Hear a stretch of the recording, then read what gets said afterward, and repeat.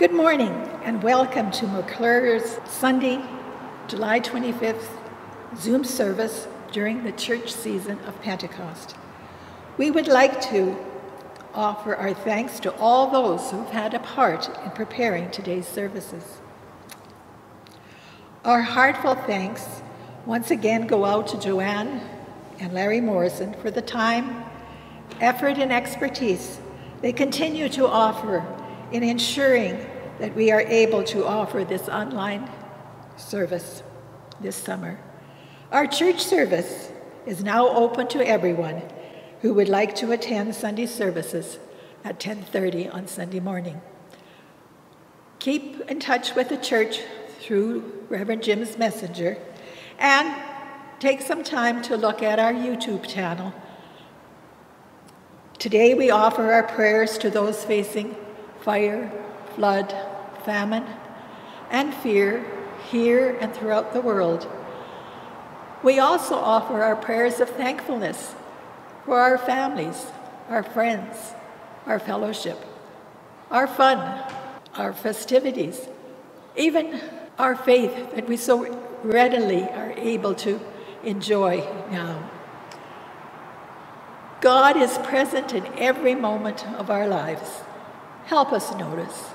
And we hope that this morning's service will be a very positive and meaningful worship experience for you.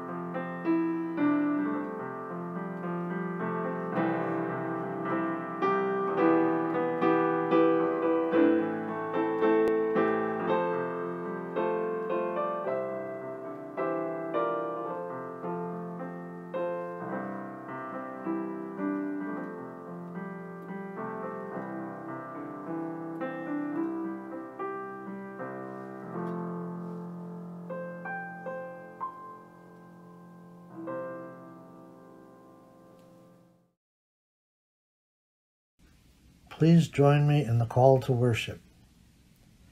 In a summertime world, look and see. Sunlight dancing on the waters and shimmering in waves above endless sand beaches. Wild roses splashed in glorious color beside the roads, and butterflies flitting across the gardens God has created. In a summertime world, stop and listen. Birds proclaim the early morning light. The breeze whispers through the trees, and children laugh in sheer delight for the freedom of summer. In a summertime world, taste and know the unutterable delight of a dripping, melting popsicle shared with a friend. The tart, sweet magic of raspberries warmed by the sun and freshly picked, and the blessing of watermelon cut, sliced, and served at a family picnic. It is sacred. Hallelujah! Let us worship our Creator. Let us pray. In moments of quiet reflection and in moments of animated conversation, in this time of celebration and in our times of uncertainty and worry, in our sleeping and in our waking, your way, O God, merges with our path. Lead us past the limits of our minds and bodies into the now of faith and life. Wrestle with us as we seek a greater wisdom in which we rise and journey with you. Amen.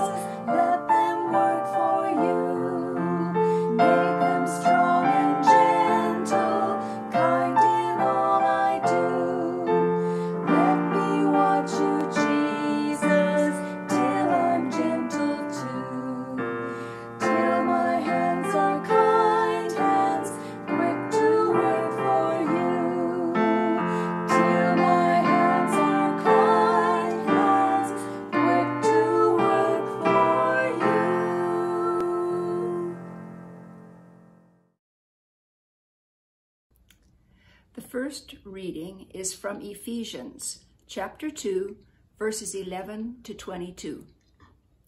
So then, remember that at one time you Gentiles by birth, called the uncircumcision, by those who are called the circumcision, a physical circumcision made in the flesh by human hands, remember that you were at that time without Christ, being aliens from the commonwealth of Israel, and strangers to the covenants of promise, having no hope and without God in the world.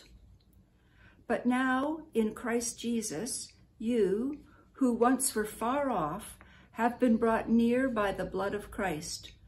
For he is our peace. In his flesh, he has made both groups into one, and has broken down the dividing wall, that is, the hostility between us.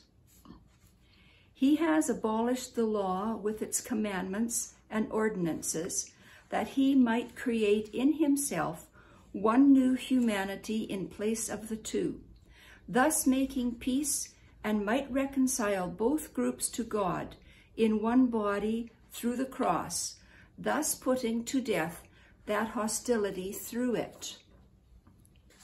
So he came and proclaimed peace to you who were far off, and peace to those who were near.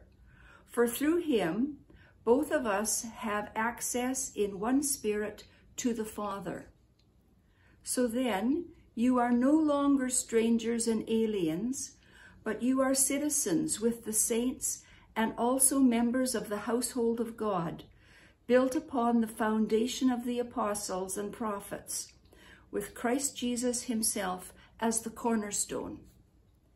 In him, the whole structure is joined together and grows into a holy temple in the Lord, in whom you also are built together spiritually into a dwelling place for God.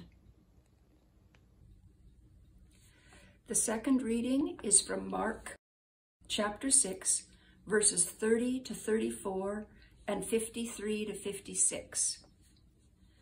The apostles gathered around Jesus and told him all that they had done and taught.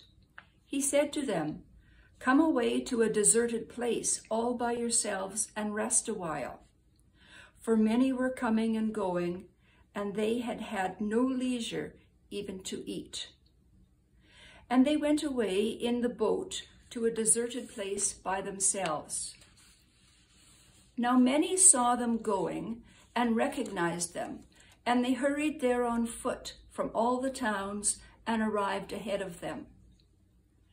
As he went ashore, he saw a great crowd, and he had compassion for them because they were like sheep without a shepherd, and he began to teach them many things.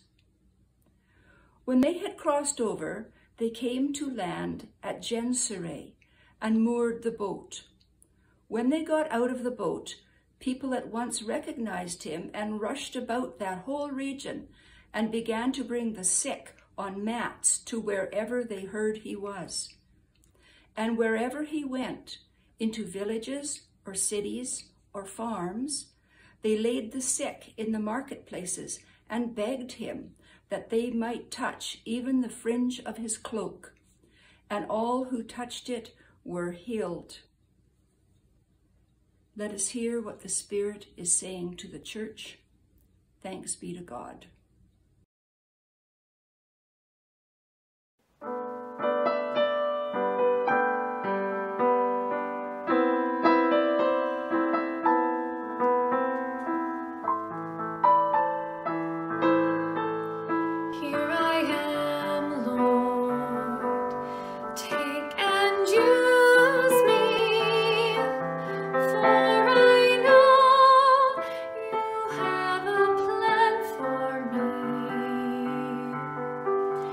Here I am.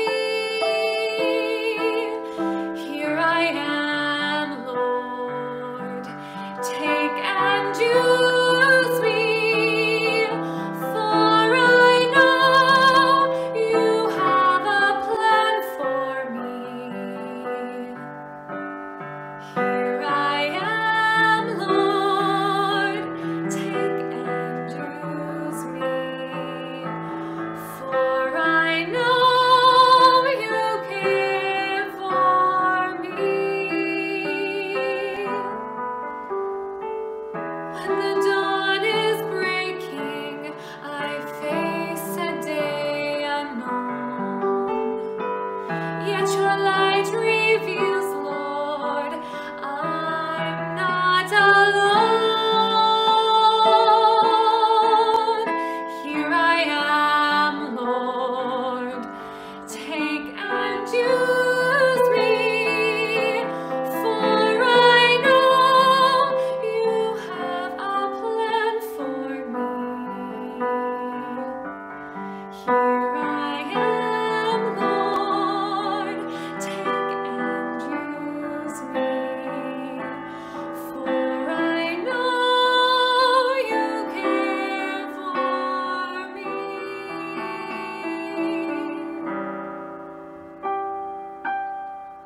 For I know you care for me.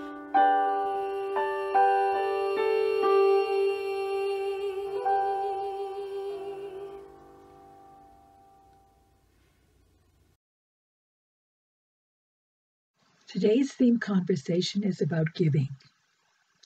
I want to tell you about Paul, who wrote lots of letters to the early Christian churches. In one of his letters to the Corinthians, he told about a church that was doing a great job. They had had a really hard time and just a tiny, tiny bit of money.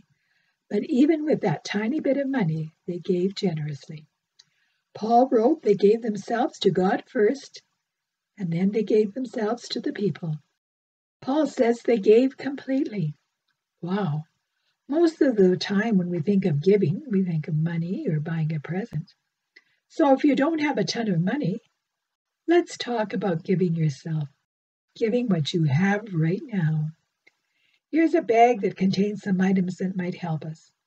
I will pull something out of my bag and then explain how we can give generously with these items. Here's a measuring cup. It can represent many things. It might mean, kids, helping prepare dinner for your family, or washing the dishes joyfully. As an adult, it might mean inviting someone over for tea, or sharing your garden produce with a neighbor. If you think you could give in that way, then do it. Now here is a toy.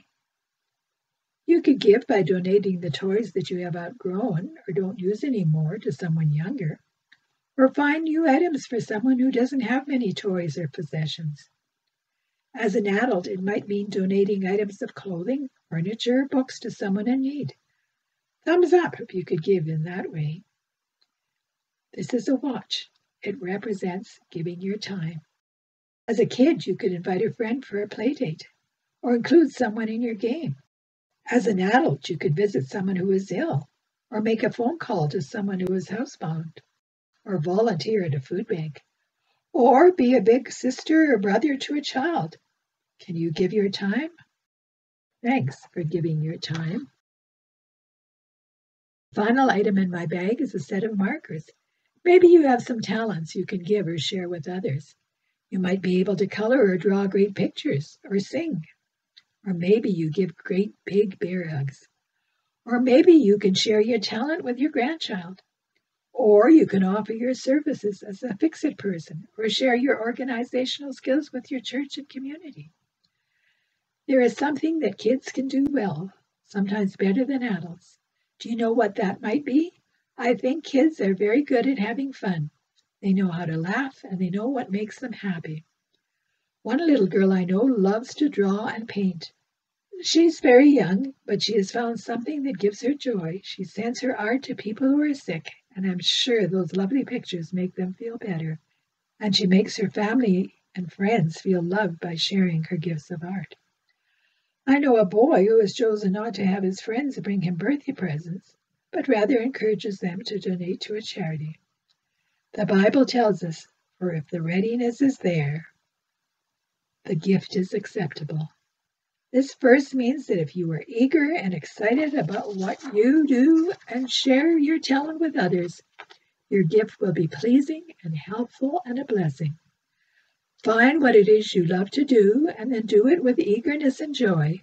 When you do something that you love to do, you are a blessing to yourself, to others, and to God. Celebrate each day and have fun. Our kids can teach us how. Let's hear about the things that make you feel like you want to sing or dance or shout and give. You know what I mean? Those activities that make you feel good. Let us pray. Dear God, we give you ourselves. We give you our time, our possessions, our talents. Use us to help and love others. In Jesus' name, amen.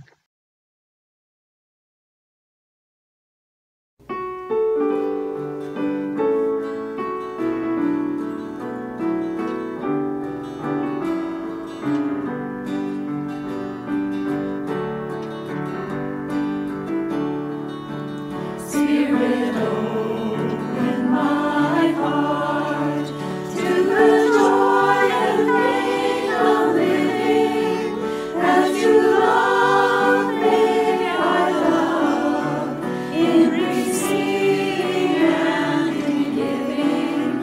Spirit, open my heart, God, replace my stony heart with a heart that's kind and tender, all my coldness and fear, to your grace I now surrender.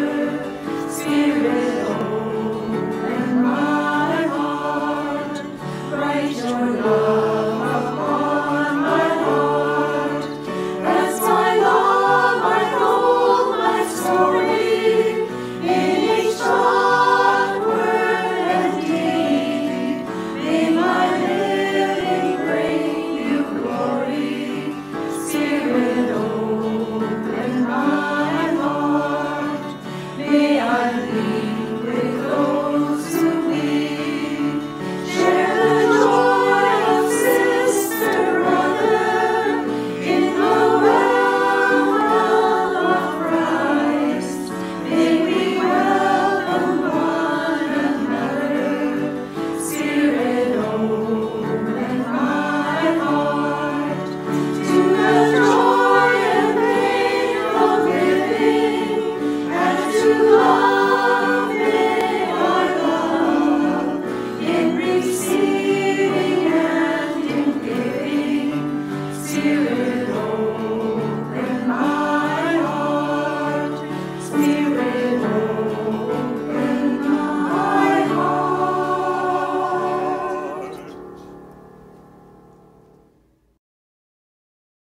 Let us pray. What wonderful images the Scriptures present in the story of Jesus feeding the thousands of people who gathered. The Gospel lessons tell us that with a small offering of 5 barley loaves and 2 fish, he offered sustenance to the many. We wonder about this and have our doubts that such a thing could really happen in today's world. We see the big picture, the thousands of dollars that are spent on trivial things. But we do not hear about the small wonders that are performed everywhere in your name as good people reach out to those in need. Take away our blindness and our doubt. Surround us with a strong faith that when we hear the words of healing, we may confidently know that you are in the midst of all our lives. Heal our wounded spirits. Restore in us a spirit of joy, as we have lifted names of our dear ones in our prayers before you, O God. We ask your healing blessing on each of their lives and situations. We also ask your healing mercies on all areas in which there is strife, oppression, and despair. Comfort your people with your love. Empower your disciples to serve you fully in your world. We ask this in Jesus' name and pray in the words he taught us. Our Father, who art in heaven, hallowed be thy name. Thy kingdom come, thy will be done on earth as it is in heaven. Give us this day our daily bread, and forgive us our trespasses, as we forgive those that trespass against us. And lead us not into temptation, but deliver us from evil. For thine is the kingdom, the power, and the glory, forever and ever. Amen.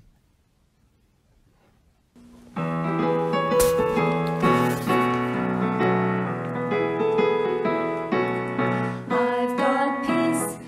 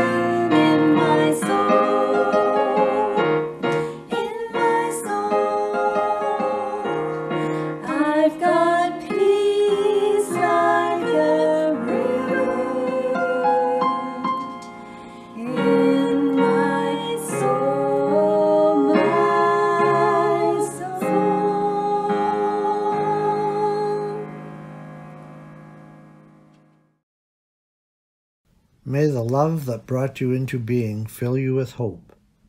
May the peace that passes understanding be on you. May the joy that loves where justice is alive be in you.